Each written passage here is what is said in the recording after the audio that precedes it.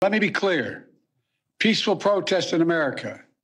Violent protest is not protected. Peaceful protest is. It's against the law when violence occurs. Destroying property is not a peaceful protest. It's against the law. Vandalism, trespassing, breaking windows, shutting down campuses, forcing the cancellation of classes and graduations. None of this is a peaceful protest. Threatening people, intimidating people, instilling fear in people is not peaceful protest. It's against the law. Dissent is essential to democracy, but dissent must never lead to disorder or to denying the rights of others so students can finish the semester and their college education.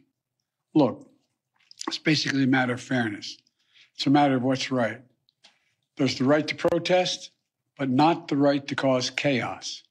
People have the right to get an education, the right to get a degree, the right to walk across the campus safely without fear of being attacked. I don't know about you, but the only people I've seen causing chaos on these campuses are university administrators, police, and mobs who act under the pro-Israeli banner, but seem to be also in coalition with the far right. Biden had better watch out, though, because he seems to be pleasing no one.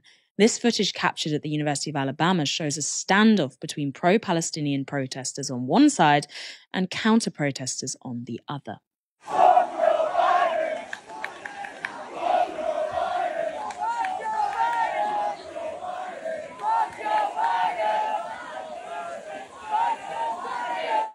Now, both sides were saying, fuck Joe Biden, which seems to be a message everyone can agree on, apparently. Doesn't look good for an upcoming election.